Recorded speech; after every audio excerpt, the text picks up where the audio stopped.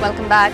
Congress leader Rahul Gandhi met the victims of ethnic violence in relief camps and held discussions with Bodoland Territorial Council leaders on the prevailing situation in Assam. Gandhi met the relief camp inmates and also held discussions with representatives of other civil organizations regarding the relief and rehabilitation being provided to the affected people. Everybody should work together to make sure that we get past this. I came here to see this with my own eyes.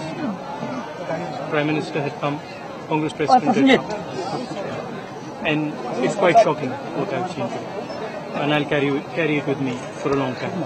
आत्मविश्वास उसको वापस लाना है। आप कोशिश कर रहे हैं?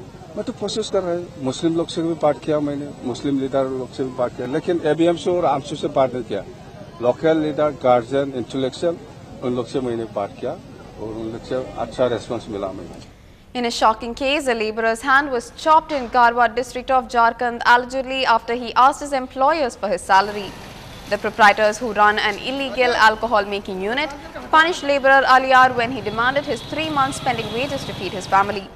The incident happened on Sunday and the state government's indifference came to light when Chief Minister Arjun Munda said that his state had the lowest crime rate when he was asked about the incident.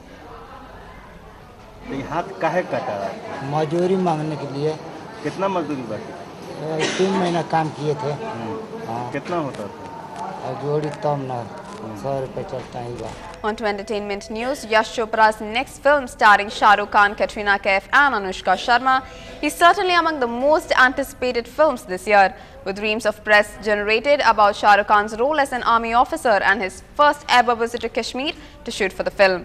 The name of the film had been a well-kept secret even though it's just a couple of months away from releasing. But now the film's poster just revealed confirms that Mr. Adarsh is not throwing another red herring our way. Jab tak hai jaan it is.